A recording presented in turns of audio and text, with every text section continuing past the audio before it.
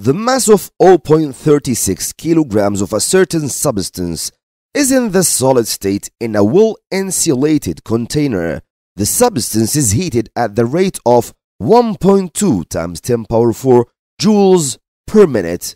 2 minutes after starting the heating, the substance is all at the same temperature and starts to melt.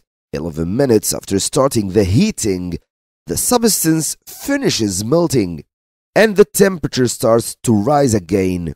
Calculate the specific latent heat of the substance.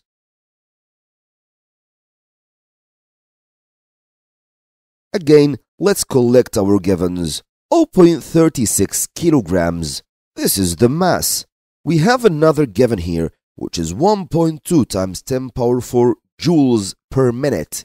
Again, we didn't have this before. So let's hold this now.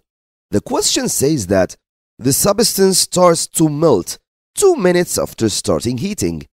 11 minutes after starting heating, the substance finishes melting. What does that mean? This means that the period of melting takes 9 minutes from 2 to 11. So our time will be 9 minutes. Let's go back to the above given, which is the rate of heating, which is 1.2 times 10 power 4 joules per minute. This is the Q in 1 minute, but the total period of melting is 9 minutes. This means that the total quantity of heat taken during these 9 minutes of melting is 1.2 times 10 power 4 times 9 minutes. This will give 1.08 times 10 power 5 joules. This is the total Q in the 9 minutes. He wants us to calculate the specific latent heat. Of course, this is of fusion. Normally, LF equals Q over M.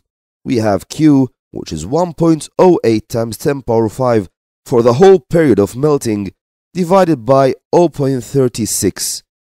This means that the specific latent heat of fusion is 3 times 10 power 5 joules per kilogram.